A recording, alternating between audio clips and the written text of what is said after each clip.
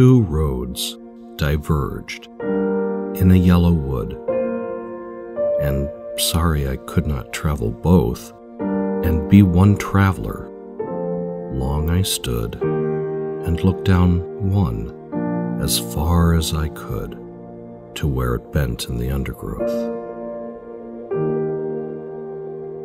Then took the other as just as fair, and having perhaps the better claim because it was grassy and wanted wear. Though, as for that, the passing there had really worn them about the same. And both that morning equally lay in leaves no step had trodden black. Oh, I kept the first for another day. Yet, knowing how way leads on to way, I doubted if I should ever come back.